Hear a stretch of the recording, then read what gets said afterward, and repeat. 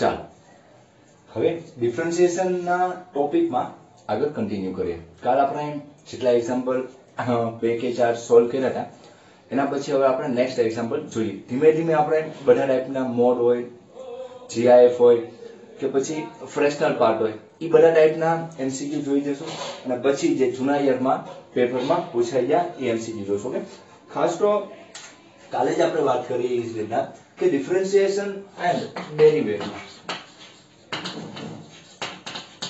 બંને આમ કોમન બોલાય ને. ડિફરન્શિએશન મેં કાલ સમજાવ્યું કે આખું એક એક્ઝામ્પલ લઈને સમજાવ્યું કે રેટ ઓફ ચેન્જ ની વાત કરી હતી. ઓકે, જે ફંક્શન f ઓફ x છે, જે તમારું કોઈ ફંક્શન છે f ઓફ x, જો એમાં x માં ચેન્જ લાવવાથી, x માં ચેન્જ કરવાથી f ઓફ x માં શું ચેન્જ થાય છે એનો સાપેક્ષ દર માપો એને શું કહેવાય છે, અથવા માપન આપે છે. એ કોણ આપે છે? ડિફરન્શિએશન ની પ્રક્રિયા દ્વારા જે તમે ડેરિવેટિવ મેળવો છો એ આપે છે.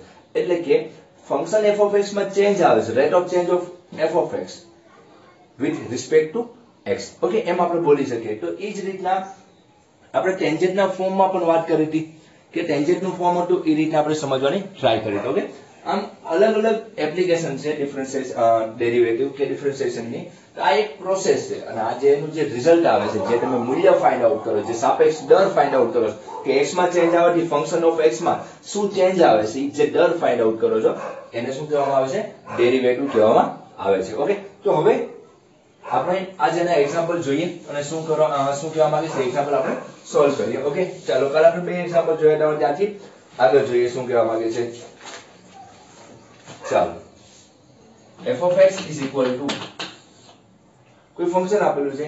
ખાસ તો આપણે અત્યારે સિમ્પલ એવા એમસીક્યુ કહેશું જે થિયરી ટાઈપ, મીન્સ કે કન્ટિન્યુટી અને ડિફરન્શિએબિલિટી છે કે નહીં, અથવા કયા પોઈન્ટ આગળ છે અથવા કયા પોઈન્ટ આગળ નોન ડિફરન્શિએબલ છે, એવા એક્ઝામ્પલ લઈશું. ઓકે, કારણ કે પરમદિના લેક્ચર ડાયરેક્ટ જે ડેરિવેટિવ છે જેની ફોર્મ્યુલા મારે લખાવવાની જરૂર નથી, એ તમને ખ્યાલ છે. તમારે જે એનસીઈઆરટી બુક છે અથવા તમે જે પણ મટીરીયલ યુઝ કરો છો એમાં તમે આરામથી જોઈ શકો. જેમ કે તમને ખ્યાલ છે કોઈ પણ ફોર્મ્યુલા લઈને કોઈ sin x નું ડેરિવેટિવ શું થાય કે tan x નું શું થાય, કોઈ સ્ક્વેર નું, કોઈ ઇમ્પ્લિસિટ ફંક્શન હોય કે એક્સપ્લિસિટ ફંક્શન હોય કે પછી કોઈ લોગેરિથમિક ફંક્શન હોય કે એક્સપોનેન્શિયલ ફંક્શન હોય કે કોઈ પણ પ્રકારનું ફંક્શન લઈ નાખો કે તમે બધા એક્સરસાઇઝ અલગ અલગ એક્સરસાઇઝ આવતી તમારે. ઓકે, જો y1 માં પછી y2 પછી y3 ફાઇન્ડ આઉટ કરવાનું હોય, એટલે કે 3 ટાઈમ ડેરિવેટિવ હોય કે 2 ટાઈમ ડેરિવેટિવ હોય, એ બધા ટાઈપના એક્ઝામ્પલ તમે તમારે એનસીઈઆરટી બુકમાં જોઈ ગયા છો. ઓકે, તો એ ફોર્મ્યુલા તમે એક વખત રિવાઇઝ કરી નાખજો. એ ફોર્મ્યુલા હું લખાવીશ નહીં, કારણ કે તમારી આગળ હોય જ મટીરીયલમાં અને એ તમને આવડતી જ હોય. ઓકે, તમે 12th પાસ કર્યું છે, હવે જીની જુલાઈની એક્ઝામની તૈયારી કરતા હો સપોઝ, તો તમને એ બધી ડેરિવેટિવની ફોર્મ્યુલા યાદ જ હોય. ડેરિવેટિવ શું, કોઈ પણ ફોર્મ્યુલા તમને યાદ હોય છે. ઓકે, એટલે હું લખાઈશ ને ડાયરેક્ટ તમારા એક્ઝામ્પલ સોલ્વ કરાવીશ. ઓકે, તો કોઈ રકમ શું આપેલ છે? if f of x is equal to 2x² plus modulus of x. Okay, modulus of x when x is not equal to 0 and x is equal to 0, function આપે છે તમને વેલ્યુ 1 આપે છે. Okay, then f of x is option આપેલા છે તમને. હું હવે જે કન્ટિન્યુઅસ છે એને આખું લખીશ ને એને ટૂંકમાં લખીશ, કારણ કે આ તમને સમજી જાય કે કન્ટિન્યુઅસ નું આખું સ્પેલિંગ લખતો નથી અને ડિફરન્શિએબિલિટી હોય એને હું આ ટૂંકમાં લખીશ. ઓકે, જરૂર કઈ નહીં, જગ્યા ઓછી પડશે એટલે જ્યાં જગ્યા અથવા એક્ઝામ્પલ નાનો હશે ત્યાં હું આખું લખીશ. ઓપ્શન શું આપેલો છે? Continuous but not differentiable.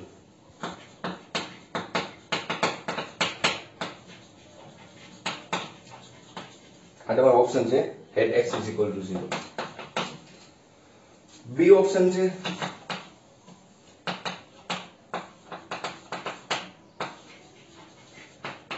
differentiable at x is equal to 0. at x is equal to 0. C option છે તમારો A B C ऑप्शन છે discontinuous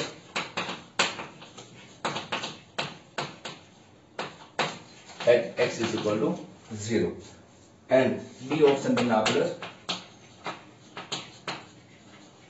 સ્પેસ ના અભાવના લીધે જ ઓપ્શન આ રીતના લખેલા છે. ઓકે, તો તમને જે ગિવન ફંક્શન આપેલું છે એ તમારે ચેક કરવાનું છે કે x બરાબર 0 ત્યારે 1 વેલ્યુ આપે છે અને x બરાબર 0 નથી એટલે કે કોઈ પણ પ્લસ કે માઇનસ વેલ્યુ હોય શકે x ની, ત્યારે ગિવન ફંક્શન છે x/2x² plus modulus of x આપે છે. then f of x is continuous છે but non differentiable છે at x is equal to 0. differentiable at x is equal to 0. c option છે discontinuous at x is equal to 0 અથવા આમાંથી એક પણ નહીં. ઓકે, તો જોઈએ આ એક્ઝામ્પલ શું કહેવા માંગે છે આપણને.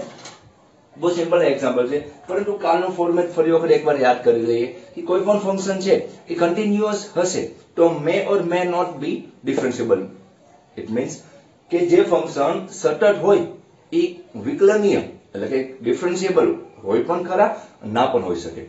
સિમ્પલ એક્ઝામ્પલ દર વખતે આપણે યાદ રાખીએ, મોસ્ટ ઓફ બધી બુકમાં એ જ આપેલું છે કે મોડ્યુલસ ઓફ x છે જે કન્ટિન્યુઅસ છે પરંતુ ડિફરન્શિયેબલ નથી. એ જ રીતના પછીનો પોઈન્ટ આપણે લઈએ કે જે ફંક્શન છે એ ડિફરન્શિયેબલ છે, મીન્સ કે વિકલનીય છે, તો એ હંમેશા કેવું હશે? કન્ટિન્યુઅસ હોય જ. ઓકે, એ કન્ટિન્યુઅસ હશે જ. જે ફંક્શન ડિફરન્શિયેબલ છે એ હંમેશા કેવું હશે? કન્ટિન્યુઅસ હશે જ. અને લાસ્ટ વાળો આપણે યાદ રાખીએ કે જે ફંક્શન કન્ટિન્યુઅસ જ નથી એ ડિફરન્શિયેબલ પણ નથી. ઓકે, બહુ સિમ્પલ વસ્તુ. જે ફંક્શન કન્ટિન્યુઅસ ના હોય એ ડિફરન્શિયેબલ પણ નથી હોવાનું, કારણ કે ડિફરન્શિયેબલ માટે ફંક્શન કન્ટિન્યુઅસ હોવું જોઈએ. ઓકે, તો આ રીતના આપણે કાલની નોંધ યાદ કરી. હવે જોઈએ ફંક્શન કેવું છે. ઓકે, તો ફંક્શન ની વાત કરીએ તો કઈ રીતના આપણે ચેક કરશું કે કન્ટિન્યુઅસ આપણે ચેક કરવું પડશે કે ડિસકન્ટિન્યુઅસ. ઓકે, તો આપણે પહેલા કન્ટિન્યુઅસ ચેક કરવાની ટ્રાય કરીએ. તો કન્ટિન્યુઅસ માટે x જે છે, x જે આપેલો છે તમને અહીં તો x નો સ્ક્વેર છે અને મોડ્યુલસ ઓફ x. તો મોડ્યુલસ ઓફ x કી તમને ખબર છે કઈ રીતના એક્સપાન્શન થાય છે. x greater than equal to 0 ત્યારે x વેલ્યુ આપે અને x less than 0 હોય ત્યારે શું વેલ્યુ આપે છે? આપણને -x આપે છે. ઓકે, એ કેવી વેલ્યુ આપે છે? -x આપે છે. ઓકે, તો limit x tending two 0 plus right hand limit. શું મેં લીધું? Right hand limit. ઓકે, કારણ કે પહેલા આપણે ફર્સ્ટ ઈ ચેક કરશું. શા માટે ડિફરન્શિયેબલ માટે શા માટે કન્ટિન્યુઅસ ચેક કરે? કારણ કે સપોઝ ઈ કન્ટિન્યુઅસ ના હોય અને ડિસકન્ટિન્યુઅસ હશે તો તમારે ડિફરન્શિયેબલ છે કે નહીં ઈ ચેક કરવાની જરૂર નથી, કારણ કે જે ફંક્શન કન્ટિન્યુઅસ ના હોય એ ડિફરન્શિયેબલ પણ ના જ હોય. એટલે કે આપણે પહેલા કન્ટિન્યુટી ચેક કરવી પડશે. એટલે કે ડિફરન્શિયેબલ ના જ્યારે આવા પોઈન્ટ અથવા આવા ક્વેશ્ચન પૂછાય ત્યારે આપણે કન્ટિન્યુઅસ અથવા કન્ટિન્યુટી રિવિઝન થઈ જશે.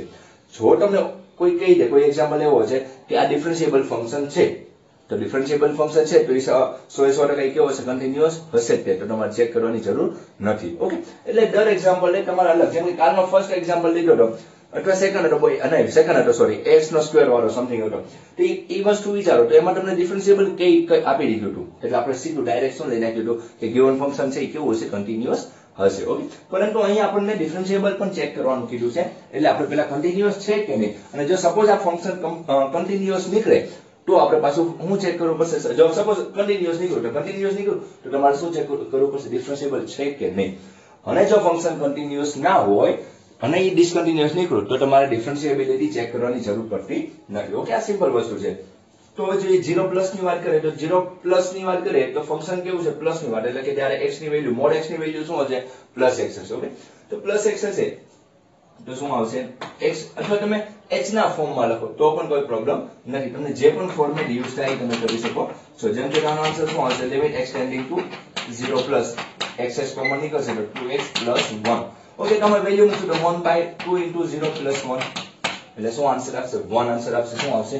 1 આન્સર આપશે. ઓકે, બહુ સિમ્પલ વસ્તુ. x ટેન્ડિંગ ટુ 0 છે તો x ની વેલ્યુ જ્યારે 0 ની નજીક જાય છે ત્યારે આખી જે ફંક્શન છે એની લિમિટ શું આવે છે? તમારી 1 ની નજીક જાય છે, એટલે કે આપણે બરાબર શું આવ્યું? 1. ઓકે, તો આ એક સિમ્પલ વસ્તુ તમને સમજાય છે. પછી લેફ્ટ હેન્ડ લિમિટ જોઈએ. યાદ રાખજો, લિમિટ ની વાત કરીએ, left hand limit continuity check, derivative ની વાત નથી થતી. તો limit x tending two 0 minus, તમે h ના ફોર્મમાં પણ લખીને ગણી શકો છો, એમાં કોઈ પ્રોબ્લેમ નથી. તમારે h મૂકવો પડે, 0 plus h 0 plus h 0 plus h એ રીતના મૂકી શકો છો. 0 પ્લસ h મીન્સ કે h ના ફોર્મમાં તમે ડાયરેક્ટ મૂકી શકો છો. હવે x બાય 2x સ્ક્વેર, પરંતુ 0 માઇનસ x ની વેલ્યુ જ્યારે લેસ ધેન 0 હોય ત્યારે ગિવન ફંક્શન મીન્સ કે મોડ્યુલસ ફંક્શન શું આપે છે? -x આપે છે. ઓકે, તો -x limit x tending two 0 minus, તો x કોમન કાઢશો તો 2x - 1 વેલ્યુ મૂકશો તો 2 into 0 -1 એટલે બે કેન્સલ આઉટ થઈ જાય. 1 ડિવિઝન બાય -1 therefore શું આન્સર આવશે? -1. It means LHL is not equal to RHS એટલે કે લેફ્ટ હેન્ડ સાઈડની લિમિટ અને right hand સાઈડની limit should be equal હોવી જોઈએ. ઓકે, બંને ઇક્વલ હશે તો એ કન્ટિન્યુઅસ હશે. એક પોઈન્ટ આગળ પણ આપણે હજી ચેક કરવું જોઈએ, પરંતુ અહીં લેફ્ટ હેન્ડ અને રાઈટ હેન્ડ લિમિટ કેવા આવશે? ઇક્વલ ટુ આવતા નથી. એટલે કે જે ગિવન ફંક્શન છે એ પહેલો જ પ્રશ્ન કે એ કેવું છે? ડિસકન્ટિન્યુઅસ છે, કન્ટિન્યુઅસ નથી. એટલે કે ગિવન ફંક્શન છે, અહીં આપણે લખી શકીએ કે given function is discontinuous at x is equal to 0. જો ફંક્શન ડિસકન્ટિન્યુઅસ છે તો આપણે ડિફરન્શિએબિલિટી ચેક કરવાની જરૂર નથી, કારણ કે ડિફરન્શિએશન એનું શક્ય હશે નહીં, એટલે કે ડિફરન્શિએબલ હશે નહીં. ઓકે, એટલે કે આપણો કયો આન્સર આવશે? કે ડિફરન્શિએબલ. આ ઓપ્શન તો નીકળી જશે આપણો. ઓકે, કન્ટિન્યુઅસ પણ નથી તો કયો આવશે? Discontinuous at x is equal to 0. જો અહીં પણ કંઈક અલગ આપેલું હોય તો આપણે નોટ કરી શકો, પરંતુ કયો આન્સર આપણો થાય? Discontinuous at x is equal to 0. એટલે આન્સર તમારો કયો આવશે? સી ઓપ્શન આવશે. ઓકે, આન્સર શું આવશે? સી ઓપ્શન આવે. ઓકે, આ રીતનો એક સિમ્પલ એક્ઝામ્પલ સોલ્વ કર્યો તો. મોસ્ટ ઓફ આપણે એક્ઝામ્પલ આજના લેવલ બહુ હાર્ડ લેવલમાં નહીં જશું, મીડિયમ લેવલ રાખશું, જેથી તમને સિમ્પલ વસ્તુ ખબર પડે અને ક્યાં પ્લસ માઇનસ ની ભૂલ પડતી હોય. ઘણી મોડ્યુલસ ફંક્શન હોય કે GIF ફંક્શન હોય ત્યારે પ્લસ માઇનસ ના લીધે તમારે લેફ્ટ હેન્ડ લિમિટ અને રાઈટ હેન્ડ લિમિટ ક્યારેક અલગ અલગ આવી જતો હોય. તમે એમ કહી દેશો કે નોન ડિફરન્શિયેબલ, પણ ઘણી વખત તમારી ભૂલ પડતી હોય અને ડિફરન્શિયેબલ પણ હોઈ શકે છે. ઓકે, એટલે ખાસ તો પ્લસ માઇનસ ની ભૂલ ના પડે એટલે આ ટાઈપના એક્ઝામ્પલ લઈને તમને સમજાવવાની ટ્રાય કરીશ. ઓકે, ચાલો નવો એક્ઝામ્પલ જોઈએ શું કહેવા માંગે છે.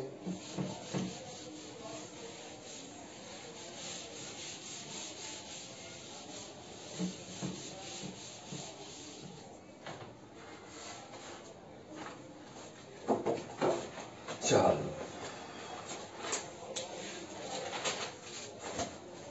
આપણે એક સિમ્પલ અને સારો એવો છે. if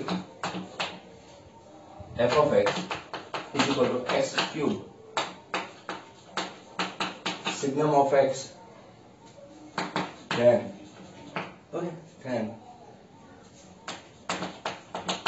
f is a derivable. Okay,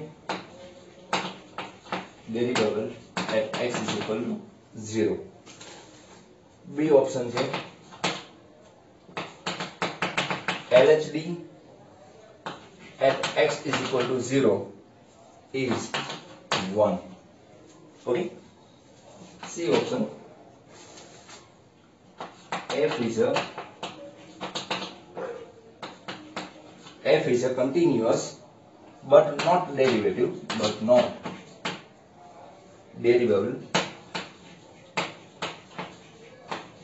at x is equal to 0.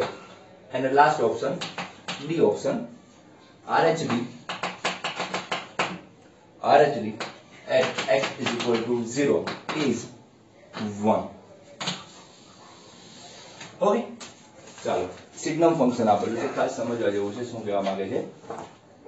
Okay, ચાલો શું કીધું છે કે if f of x is equal to x cube signum of x. Okay, SGN means શું કહેવાય છે એને? સિગ્નમ ફંક્શન, જેને આપણે ગુજરાતીમાં કહીએ તો ચિહ્ન વિધેય કહેવાય છે.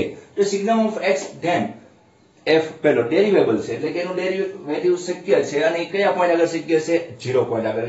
એટલે કે એ 0 પોઈન્ટ આગળ એની લેફ્ટ હેન્ડ અને રાઈટ હેન્ડ ડેરિવેટિવ ઇક્વલ આવે છે. એટલે આ બંનેનો જે સ્લોપ છે એ બંને ઇક્વલ લાઈન થતી હશે ને શું આવતું હશે? એ પોઈન્ટ આગળ એક આપણે સિંગલ ટેન્જેન્ટ મળતો હશે. ઓકે, એમ ઓપ્શન કહેવા માંગે છે.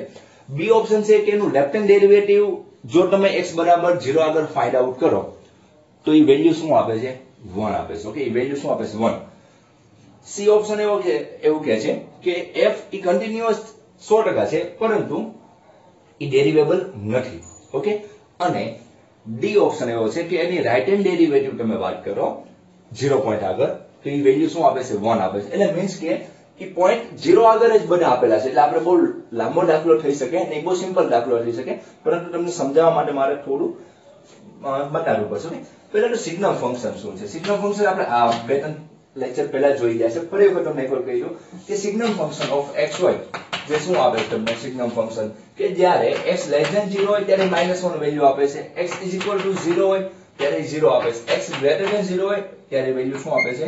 +1 આપે છે. ઓકે, એટલે કે સિગ્નમ ફંક્શન આ ટાઈપનું આપણે યુઝ કરીને પણ બનાવી શકીએ છીએ, પરંતુ અત્યારે એનું કઈ કામ નથી. હવે સિગ્નમ ઓફ x આ વેલ્યુ આપે છે, એટલે કે આ તમને મેં લખેલું છે કે લેસ ધેન 0 હોય ત્યારે -1, ઇક્વલ ટુ 0 હોય ત્યારે 0 એન્ડ ગ્રેટર ધેન 0 હોય ત્યારે 1 આપે છે. એટલે કે જે સિગ્નમ ફંક્શન છે એ 0 આગળ કન્ટિન્યુઅસ નથી, એટલે કે 0 આગળ કેવું છે, ડિસકન્ટિન્યુઅસ છે. ઓકે, જો સિગ્નમ ફંક્શન ની વાત કરું છું તો પછી સિગ્નમ ફંક્શન તમને ખ્યાલ છે કે સિગ્નમ એક જો તમે સપોઝ ગોખી નાખ્યું છે, આપણે તમે નથી ગોખતા, પરંતુ હવે સપોઝ તમે ગોખી નાખ્યું અથવા મેં કોઈ ગોખી નાખ્યું, હાલો મેં જ ગોખી નાખ્યું કે સિગ્નમ ફંક્શન છે ઈ x બરાબર 0 આગળ ડિસકન્ટિન્યુઅસ છે. એક મગજમાં ગોખી નાખ્યું કે સિગ્નમ ફંક્શન છે ઈ x બરાબર 0 આગળ કેવું છે, ડિસકન્ટિન્યુઅસ. તો એ ગોખેલું સાચું છે 100%, પરંતુ જ્યાં પણ સિગ્નમ ફંક્શન ડાયરેક્ટ એકલું સિગ્નમ ફંક્શન હોય ત્યારે જ આ વસ્તુ શક્ય બને. એની જોડે કોઈ વસ્તુ આપેલી હોય તો બને પણ ખરા, નો પણ બને. એટલે ખાસ ધ્યાન રાખજો. તમે જો અહીં સિગ્નમ ફંક્શન જોઈને તમે એમ કહી દો કે ભાઈ x બરાબર 0 આગળ એ કન્ટિન્યુઅસ નથી, તો આ ફંક્શન છે એ કન્ટિન્યુઅસ નથી, તો કન્ટિન્યુઅસ ન હોય તો એ ડિફરન્શિયેબલ ના હોય. તો કયો ઓપ્શન આવે તમે સિલેક્ટ કરો કે ભાઈ એ તો કન્ટિન્યુઅસ તો નથી, તો અહીં તો કન્ટિન્યુઅસ વાળો છે, એ ઓપ્શન કેન્સલ કરો. આ ડેરિવેબલ કીધું છે, ડેરિવેબલ ક્યારે શક્ય હોય, જ્યારે કન્ટિન્યુઅસ, તો આ ઓપ્શન એ ના આવે. તો લેફ્ટ હેન્ડ ડેરિવેટિવ ક્યાંથી શક્ય મળવાનું, રાઈટ હેન્ડ ડેરિવેટિવ ક્યાંથી શક્ય મળવાનું, કારણ કે તમે ઈ તો બે તમે ફાઇન્ડ આઉટ ના કરી શકો, કારણ કે એ ફંક્શન કન્ટિન્યુઅસ જ નથી. ઓકે, એમ ડાયરેક્ટ તમે સિગ્નમ ફંક્શન છે ઈ x બરાબર 0 છે અને કન્ટિન્યુઅસ નથી, ઈ 100% તમે યાદ રાખ્યું, એમાં કોઈ ખોટું નથી, પરંતુ એક્ઝામ્પલ ઉપર ડિપેન્ડ છે. એની હારે મલ્ટીપ્લિકેશન કોઈ ઘટક આપેલો હોય તો ખાસ ધ્યાન રાખવાનું. ઓકે, તો હવે આ તમને ખ્યાલ આવી ગયો છે કે આપણું ફંક્શન છે સોલ્યુશન પ્લી આ શું કહેવા માંગે કે f of x. Okay, સિગ્નમ function છે જે આ વેલ્યુ છે. ઓકે, તો એની ગુણાકારમાં કેટલું આપ્યું છે, x નો ઘન, તો આને x ના ઘન વડે ગુણી નાખો તો -x નો ઘન, ક્યારે x લેસ ધેન 0 હોય ત્યારે. 0 હારે ગુણાકાર કરશું તો 0 આવશે, અને x ની વેલ્યુ 0 કરતા મોટી હોય ત્યારે સિગ્નમ ફંક્શન 1 આપે છે, 1 into x નો ક્યુબ એટલે શું આવશે, x નો ક્યુબ. ઓકે, તો આ રીતના તમારું ફંક્શન નવું બન્યું. જ્યારે x લેસ ધેન 0 છે ત્યારે -x નો ક્યુબ આપતો હશે. ઓકે, x બરાબર 0 છે ત્યારે આ આપતું છે. હવે તમે ચેક કરો, હવે તમારે આ જે રકમ હતું એ ફોર્મેટ તમે આ બને, હવે તમે ચેક કરો, હવે તમારે કોઈ પણ ભૂલ કરવાની શક્યતા ના રહે. ઓકે, તો પહેલા કન્ટિન્યુટી ચેક કરીએ. ઓકે, તો અહીં જ કન્ટિન્યુ ચેક કરીએ.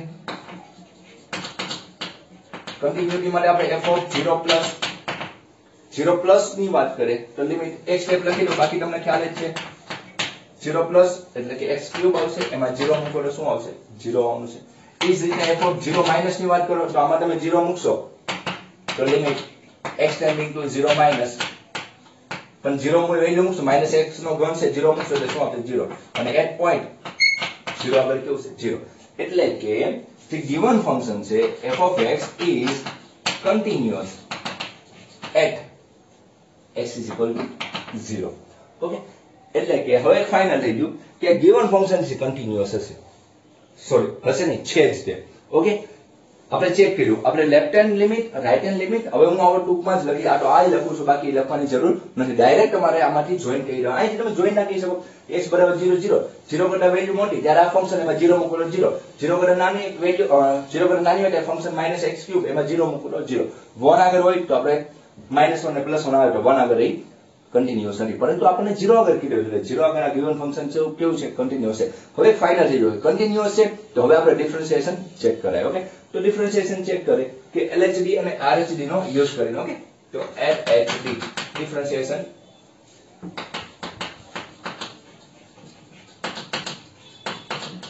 ઓકે, ડિફરન્શિએશન ચેક કરે LHD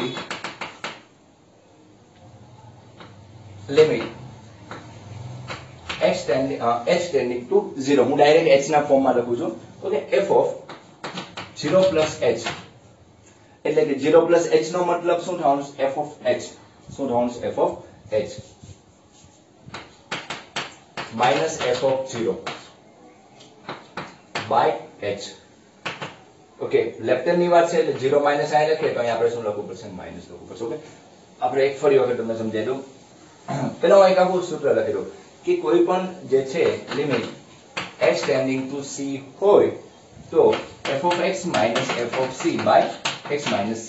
હવે આને કન્વર્ટ આપણે કેમાં કરવાનું હોય, h માં કરવાનું હોય. એક તો કેવું હશે પ્લસ માટે ને, એક તો કેવું હશે માઇનસ માટે છે. ઓકે, તો હવે હું લેફ્ટ હેન્ડ સાઈડ એટલે કે માઇનસ ની વાત કરીએ, માઇનસ બાજુના ઘટકની વાત કરે છે LHD, તો limit h tending to 0 f of 0 minus h minus f of 0 by minus h limit h tending to 0 એટલે f of minus h થયું આનો મતલબ શું જો આપણે અહીં લખી નાખીએ કે લિમિટ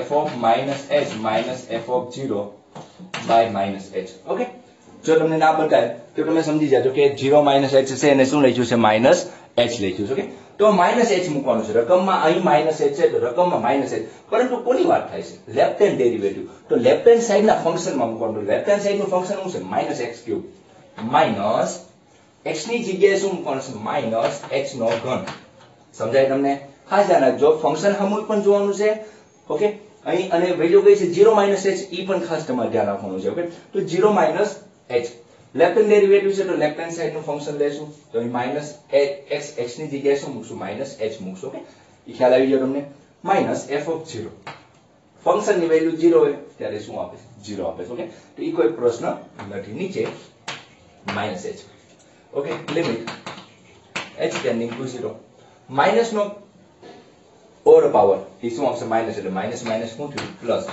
નીચે માઈનસ h તો શું આવ્યું limit h tending to 0 minus h square શું minus h square is equal to શું આવશે 0 કારણ કે h કેન્સલ આઉટ થઈ જશે h tending to 0 થાય તો ફંક્શન કેવું થાય છે 0 ની નજીક આવે છે ઇન્ફાઇનાઇટ બનતું નથી ઓકે તો આ એક ફાઇનાઇટ થયું કે લેફ્ટ હેન્ડ ડેરિવેટિવ તમારું શું આવ્યું છે કેવું આવ્યું 0 આવ્યું હવે જો તેની ઉપર એક ઓપ્શન એ તમારો નીકળી ગયો જો તો વિચારો તો કે લેફ્ટ હેન્ડ ડેરિવેટિવ તમારું કેવું આવ્યું 0 તો ઈ બધા એમ કહે છે કે લેફ્ટ હેન્ડ ડેરિવેટિવ ઈ 0 આગળ કેવું આવવું જોઈએ 1 તો ઈ ઓપ્શન તમારો કેવો થઈ ગયો છે ખોટો થઈ જશે ઓકે લેફ્ટ હેન્ડ ડેરિવેટિવ વાળો જે ઓપ્શન હતો એ તમારો કેવો છે ખોટો આપણે શું કરવાનું છે ઓપ્શન નક્કી કરવાનો છે તો આપણે ફંક્શન તો કેવો કહી દીધો છે કન્ટીન્યુઅસ કીધો છે અહીંયા સમજો કન્ટીન્યુઅસ છે પરંતુ ડેરિવેટિવ નથી એવું કહે છે અહીં ડેરિવેબલ છે એટલે કન્ટીન્યુઅસ તો હોવાનું છે એ તો આપણે સાબિત કરી નાખ્યું અને રાઈટ હેન્ડ ડેરિવેટિવ ની વાત કરી છે ઓકે તો હવે આ લેફ્ટ હેન્ડ ડેરિવેટિવ હવે કન્ટીન્યુટી તમને ખ્યાલ છે તમે બહુ બધા એક્ઝામ્પલ જોયા તો હું આ જવા દઉં છું અને ત્યાં રાઈટ હેન્ડ ડેરિવેટિવ આપણે મેળવીએ શું કહેવા માંગે છે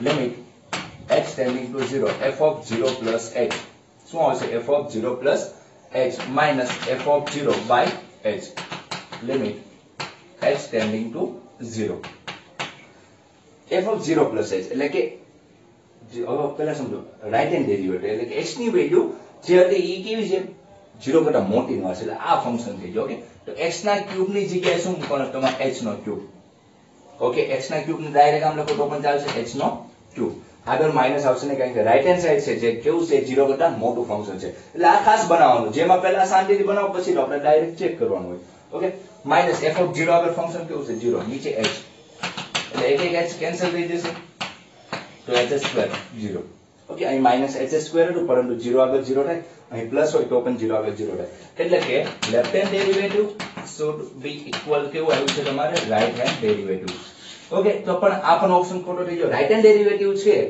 એ 0 આગળ કેવું આપે છે 1 આપે છે પરંતુ આપણે રાઈટ હેન્ડ ડેરિવેટિવ શું આપે 0 એટલે આ કેવું થઈ ગયું તમારું ખોટો આન્સર થઈ ગયો ઓકે તો હવે આપણે જોવાનું છે left hand derivative right hand derivative સમાન છે એટલે કે f of x is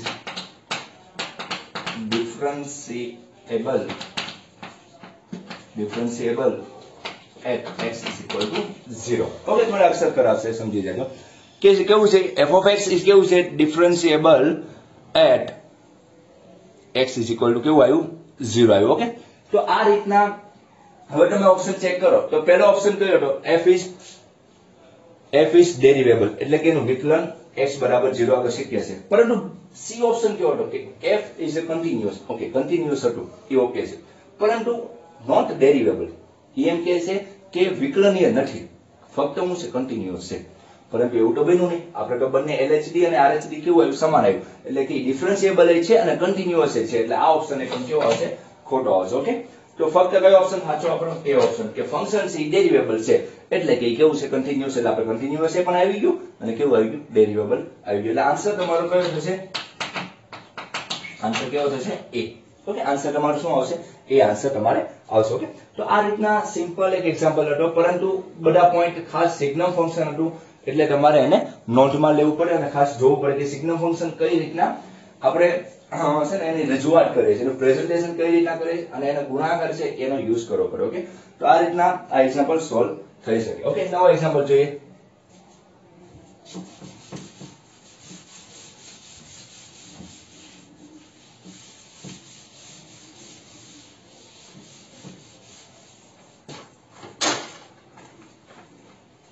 ચાલો, એન્ડ નેક્સ્ટ એક્ઝામ્પલ શું કરવા માંગે છે?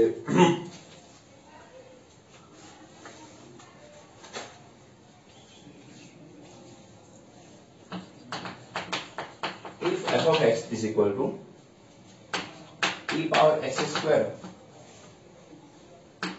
plus x, e power x square plus x છે કે plus x છે? એક જ મિનિટ હું જોઈ લઉં, કારણ કે આમાં રકમમાં e power x નો વર્ગ plus x તો ના હોય, નીચે plus x છે, plus x where x greater than 0. Okay, and ax plus b where x less than equal to 0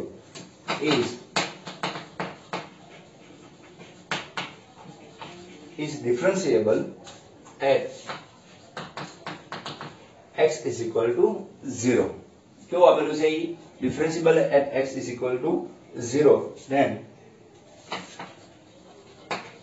a option a બરાબર -1, a બરાબર 1, b બરાબર -1, b option a બરાબર -1, b બરાબર 1. okay, c option a બરાબર 1, b બરાબર 1 and d option a બરાબર -1 and b બરાબર -1. Okay, આ રકમ તમને આપેલી છે ડિફરન્શિયેબલ. મને આમાં રકમમાં થોડો એવો પ્રશ્ન છે, મારા અક્ષર. ઓકે, ચાલો હવે આ એક્ઝામ્પલ છે, પરંતુ આમાં જે મને ex નો સ્ક્વેર પ્લસ x મે બી ના હોવો જોઈએ. હું એકવાર ચેક કરી લઈએ રકમમાં, મને જે પ્રશ્ન લાગે છે. એક જ મિનિટ. ક્યાં ગઈ રકમ? ઓકે, અહીં આપણે પ્લસ x કઈ રીતના આપેલું છે? ex સ્ક્વેર પ્લસ x આપેલું છે. કેવું આપેલું છે? ઉપર પ્લસ x આપેલું છે. થોડું આપણે સાફ કરીને લખીએ જેથી તમને બતાય.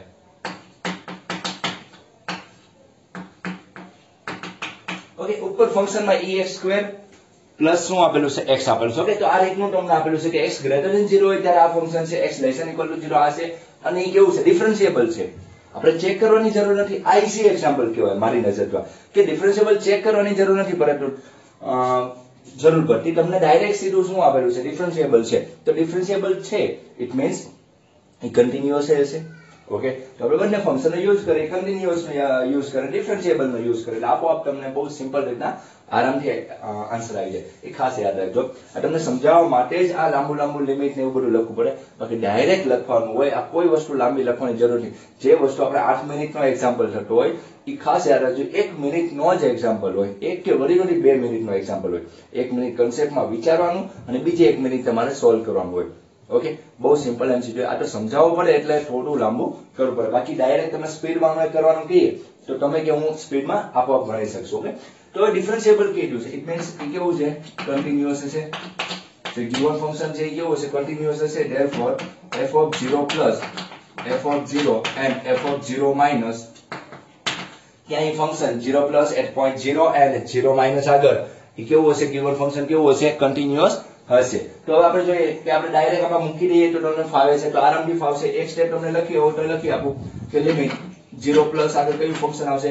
0 કરતા મોટી વેલ્યુ. તો 0 કરતા મોટી વેલ્યુ માટે આ ફંક્શન આવશે ex² + x is equal to at point 0 અથવા 0 કરતા માઈનસ ની વાત કરો તો x tending to 0 માઈનસ, તો શું આવશે? Function ax + b. Okay, value put કરો તો e power 0 a into 0 plus b. therefore આ 0 થી b is equal to શું આવે? 1. ઓકે, તો તમારી b ની વેલ્યુ શું આવી ગઈ? તમને 1 આવી. કોનો યુઝ કરી? ખાસ યાદ રાખજો, કન્ટિન્યુટી નો યુઝ કરી આ વેલ્યુ આવી છે. ખાસ એક ડિફરન્શિયેબલ તમને કે આપે ત્યારે તમે જો ડિફરન્શિએશન ની ડાયરેક્ટ ફોર્મ્યુલા યુઝ કરો LHD અને RHD તો તમને એક ઇક્વેશન બને, અથવા કોઈ અનનોન બે વેલ્યુ માંથી એક વેલ્યુ મળે. ચાર એક જ એવું બને કે બંને વેલ્યુ મળી જાય, બાકી બે અનનોન વેલ્યુ હોય AB, સપોઝ અહીં AB છે તો તમારે એકલા ડિફરન્શિયેબલ ને LHD અને RHD નો યુઝ કરીને તમને એક અનનોન વેલ્યુ મળશે.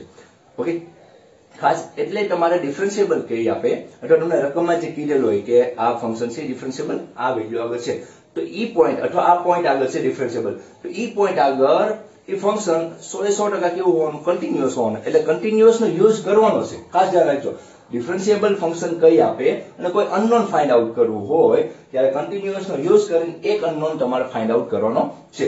બાકી ડિફરન્શિયેબલ નો યુઝ કરો તો ડિફરન્શિયેબલ એટલે કે f dash of 0 plus અને f dash of 0 minus. Dash શા માટે લગાડે છે? એ શું દર્શાવે છે? ડેરિવેટિવ દર્શાવે છે. f dash of 0 minus બંને કેવા છે? should be equal, કારણ કે એ કેવું છે? ડિફરન્શિયેબલ ની કન્ડિશન છે. ઓકે, તો આનું તો બહુ સિમ્પલ છે. લિમિટ h tending to 0, 0 કરતા હાયર વેલ્યુ, 0 કરતા હાયર વેલ્યુ માટે આ ફંક્શન આપેલું છે. 0 કરતા હાયર વેલ્યુ માટે ફંક્શન અહીં લખું છું, h મૂકવાનો છે. ખાસ સમજો શું હોય છે, હું હવે તમને સીધું લખું છું f of 0 plus h minus f of 0. Formula એકવાર લખી આપું તમને. Limit h tending to 0 f of 0 plus minus f of 0 by h is equal to limit h tending to 0 f of 0 minus h minus f of 0 by minus h. Okay, left hand અને right hand આ બાજુ લઈશું, ઓલી બાજુ left hand, કોઈ પણ બાજુ લખી શકાય છે, પરંતુ મોસ્ટ ઓફલી આ બાજુ લેફ્ટ હેન્ડ સાઈડ લખાય, આ બાજુ રાઈટ હેન્ડ સાઈડ લખાય, પણ કોઈ ચિંતાની વાત નથી, કોઈ આપણે થિયરીના પેપર ની વાત નથી કરતા, તો આપણા માર્ક્સ કટ થાય. આપણે તો આન્સર આમો ઓપ્શન સિલેક્ટ કરવાનો છે. ઓકે, તો અહીં શું આવશે? લિમિટ એડવાન્સ ની કોઈ પેપરમાં થિયરી લખતા હોય તો થોડું ધ્યાન આપજો. ઓકે, તો અહીં h મૂકવાનું છે. હવે સમજો રાઈટ હેન્ડ સાઈડ ની વાત છે કે 0 કરતા મોટી વેલ્યુ, 0 કરતા મોટી વેલ્યુ નું ફંક્શન કયું છે તમારો? આ એટલે e પાવર h મૂકીએ તો h² plus h minus f of 0. 0 આગળ ફંક્શન શું છે? ખાસ સમજો, 0 આગળ ફંક્શન શું છે? અહીં 0 મૂકશું તો 0 થઈ જાય, તો ખાલી શું આવશે? b આવશે. અને ખાસ ધ્યાન રાખજો, b ની વેલ્યુ આપણે ફાઇન્ડ આઉટ કરી નાખી છે. જો ડાયરેક્ટ 1 લખો તો કોઈ પ્રોબ્લેમ નથી. નીચે શું આવશે? સમજો નીચે શું આવે છે? નીચે શું આવશે? h આવશે. ઓકે, નીચે શું આવે? h. Limit h tending to 0 f of 0 minus h. Okay, f of 0 minus h નો મતલબ શું થાય કે પહેલા તો અહીં કઈ સાઈડ છે? Left hand side. તો x ની વેલ્યુ 0 કરતા નાની, 0 કરતા નાની નું ફંક્શન આ આપેલું છે. 0 કરતા નાનું હોય ત્યારે વેલ્યુ ફંક્શન આ આપેલું છે, એટલે a x ની જગ્યાએ શું આવશે? Minus h plus b minus f of 0. f of 0 એટલે આ જ પોઈન્ટ થયો, તો એમાં 0 મૂકો તો શું આવશે? Minus b plus b. શા માટે સમજાણું તમને કે 0 કરતા નાની વેલ્યુ તો x લેસ ધેન 0 વાળું ફંક્શન કયું છે? ax plus b. કન્ટિન્યુટી જેમ એક ના એક પોઈન્ટ આગળ ના હોય. ઓકે, તો અહીં છે શું આપેલું છે? લેસ ધેન માટે કયું છે? ax plus b. તો ત્યાં શું મૂકવાનું? x ની value minus h plus b અને f of 0 આગળ અહીં 0 મૂકો તો અહીં શું આવશે? b. ઓકે, ચાલો વેલ્યુ મૂકીએ. Limit h tending to 0 e power h² plus h. નીચે એવું બનાવવું હોય હું h પ્લસ 1 મૂકી આપું. ઓકે, ઇન્ટુ શું મૂકી દો? અહીં આપણે પહેલા જોઈએ એક સ્ટેપ, હું તમને હજી એક લાંબુ સ્ટેપ સમજાવી દઉં. માઇનસ શું કર્યું તમારે આગળ? b. તો b ની વેલ્યુ શું છે? 1. એ આપણે પહેલા મેળવી શકીશું. ઓકે, b ની વેલ્યુ શું છે તમારે આગળ? 1 છે, એટલે આપણે અહીંયા મૂકી દીધો 1. નીચે શું છે? આખું ફરી વખત લખી દઉં, બહુ છૂટું છૂટું લાગે. e power h² plus h. b ની વેલ્યુ 1, નીચે h is equal to, sorry અહીં માઇનસ h હતું, નીચે હતું. ઓકે, ચાલો લિમિટ. હવે શું સમજ્યા? શું કીધું? રકમમાં આપણે ક્યાં મૂક્યું છે? ખ્યાલ આવ્યો તમને કે રકમમાં તમે શું કરી નાખ્યું છે? આ રીતની વેલ્યુ મૂકી દીધી. તો અહીં શું આવ્યું? Minus h.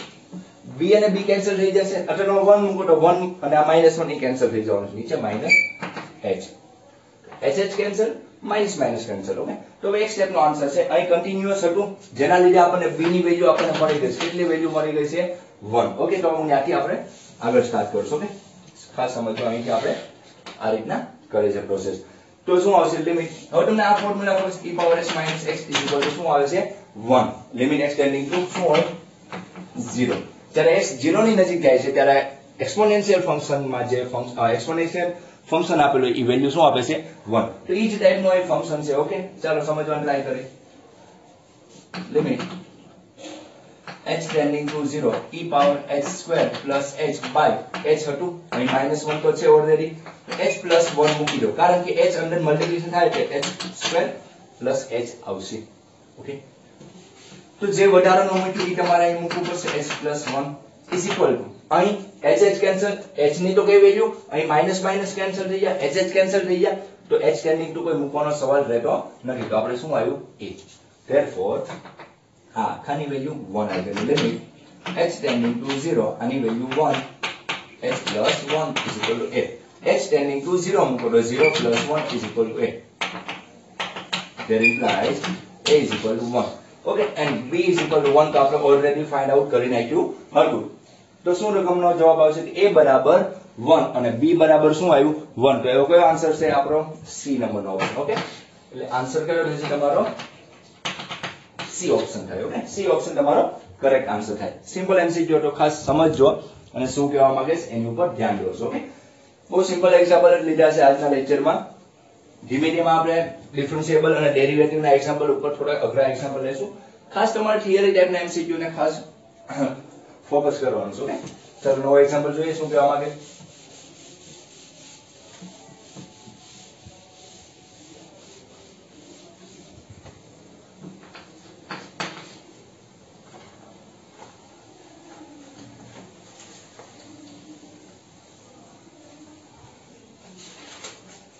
ઓકે, ચાલો હવે આજ ફોર્મમાં તમને એક બીજો એક્ઝામ્પલ આપેલો છે જે હું હોમવર્કમાં આપવાનો હતો, પરંતુ હોમવર્કમાં આપવાની જરૂર નથી.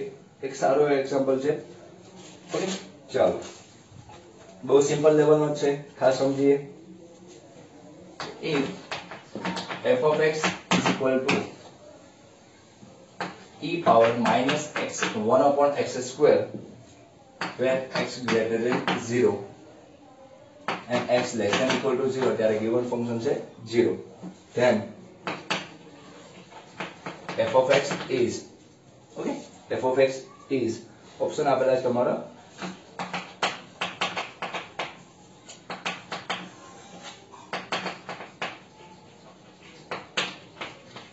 differentiable at x is equal to 0. b option છે.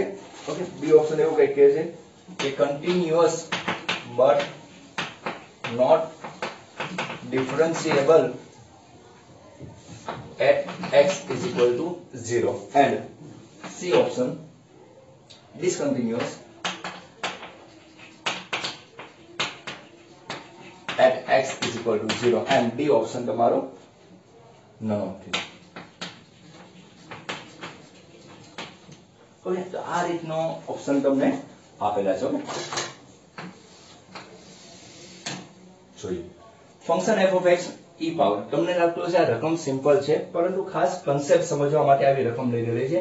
અને આ રકમ જે છે એ ઓબ્જેક્ટિવ ટાઈપના ક્વેશ્ચન, એટલે કે આપણે એમસીક્યુ ટાઈપના ક્વેશ્ચનમાં આ રકમ બહુ ઈઝી લેવલની પણ ના કહેવાય અને બહુ હાર્ડ લેવલની ના કહેવાય, મીડિયમ લેવલ છે.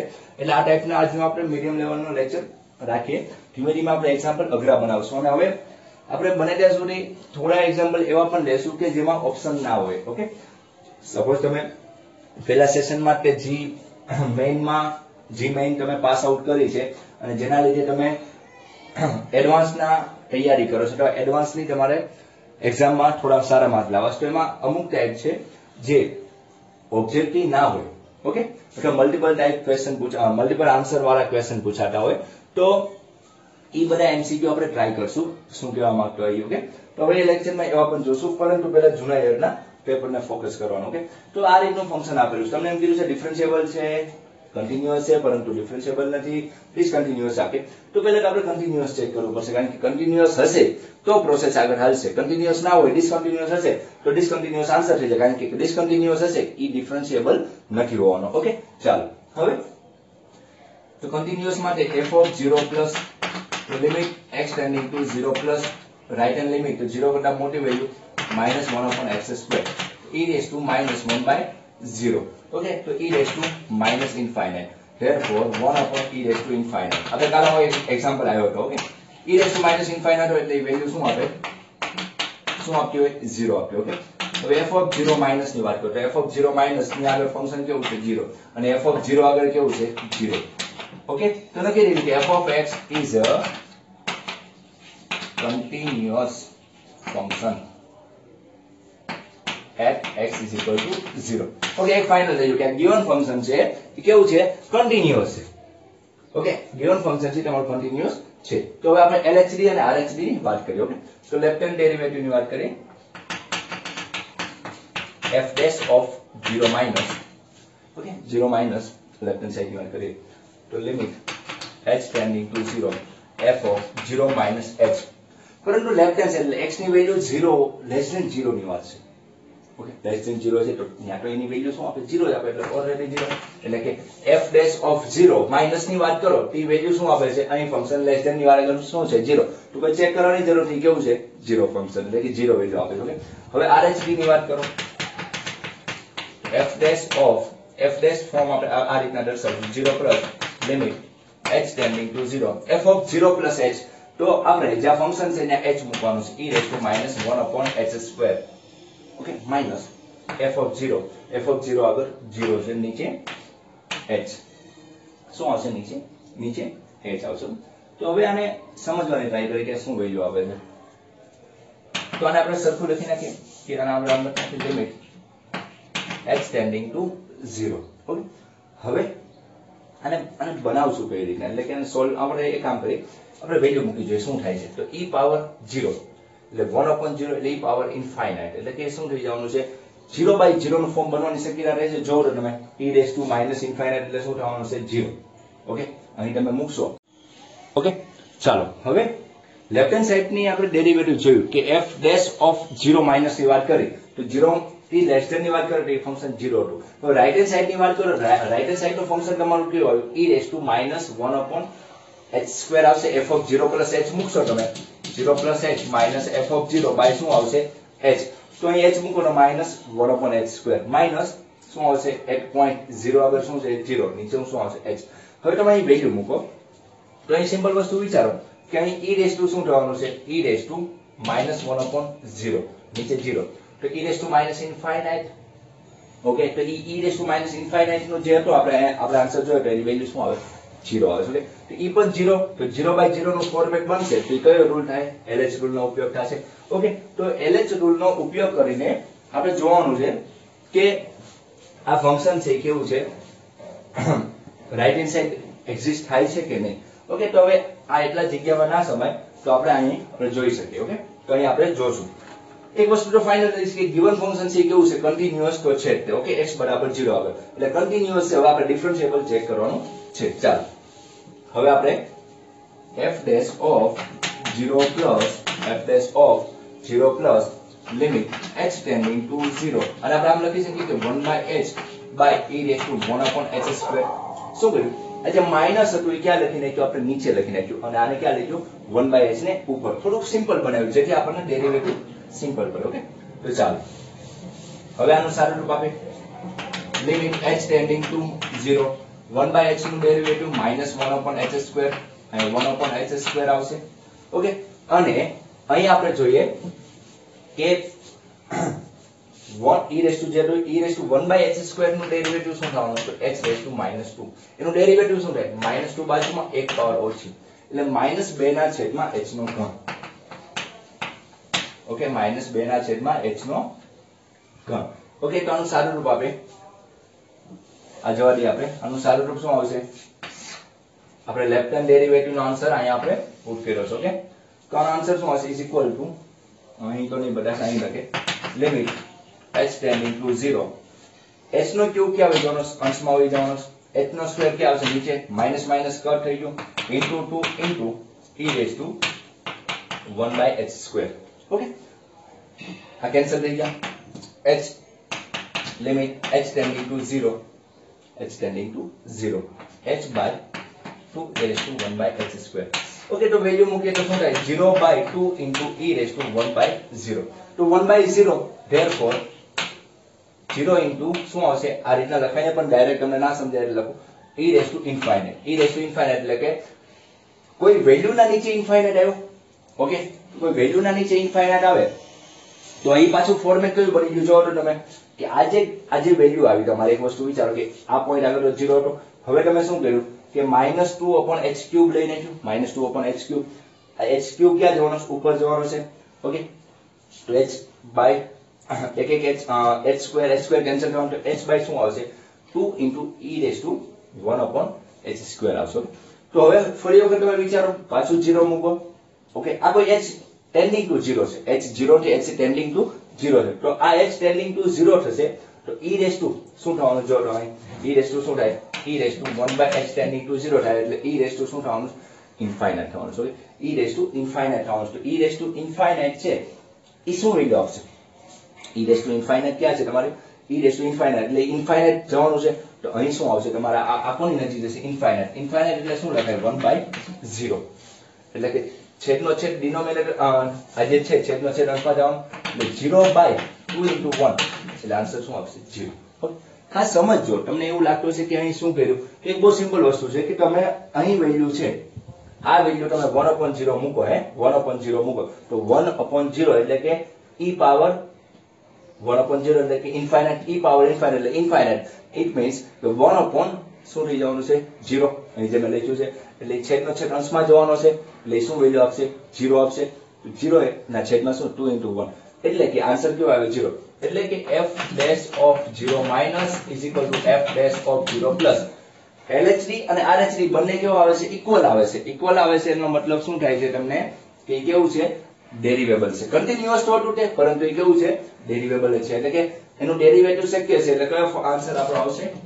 આન્સર કયો આવશે તમારો? આન્સર એ આન્સર આવશે. Okay, continuous but not ડિફરન્શિયેબલ A answer આવશે નહીં. કયો આવશે? આ આવશે. ડિસકન્ટિન્યુઅસ તો હતું જ નહીં. ઓકે, આ પણ છે નહીં. કયો આન્સર આવશે? કે એ કન્ટિન્યુઅસ હતું પણ વિકલનીય હતું. જો હજી તમને આ પ્રશ્ન પડતો હોય તો આ રીતના પણ હું તમને સમજાવી આપું. જો આ વસ્તુ આમ પણ સમજી શકાય. આ h છે, h into e raised to minus 1/h² લખી નાખું. નીચે શું પડ્યું? 2. હવે 0 મૂકો. 0 e raised to minus 1/0 by 2 એટલે 0 into ખાસ યાદ 0 into e raised to minus infinite બનવાનું. તો minus infinite, e raised to minus infinite જ્યારે પણ જોવા મળે તમને તો એનો મતલબ એવો થાય e raised to minus infinite હોય તો 1/e raised to infinite એટલે કે e ની કોઈ પણ પાવર હાઈએસ્ટ પાવર એટલે કે ઇન્ફાઇનાઇટ તો 1/infinite એટલે શું થઈ ગયું? 0. એટલે e raised to minus infinite જોવા મળે અથવા e raised to infinite છેદમાં જોવા મળે તો એ બંનેનો મતલબ શું થાય? એ સમાન મતલબ એટલે કે એ બંને શું થાય? એનો જવાબ કેવો આવશે? 0. એટલે કે આ e raised to minus infinite એટલે શું આપ્યું તમને? 0/2 તો પણ શું આવે? 0. જે પણ રીતના તમને સમજાય એ રીતના તમે ગણી શકો. ઓલું મેં જે પહેલા કર્યું એ પણ સાચું હતું. જો તમને એ ના સમજાય તો આ રીતના પણ તમે સમજી શકો છો. તો આ રીતના ફંક્શન કન્ટિન્યુઅસ પણ હતું અને ડિફરન્શિયેબલ હતું. તો આ રીતના આપણે કાલથી નવા એક્ઝામ્પલ જોશું અને શું કહેવા માંગે છે આપણે કાલના એક્ઝામ્પલમાં નવી રીતના અથવા નવા કોઈ GIF ફંક્શન એવા બધા અથવા મેક્સિમમ મિનિમમ ફંક્શનનો યુઝ કરીને આપણે કાલના ટોપિક ઉપર આગળ વધશું. ઓકે, તો આજના લેક્ચરમાં એટલું રાખીએ અને કાલથી આપણે નવું શીખશું. Okay, thank you.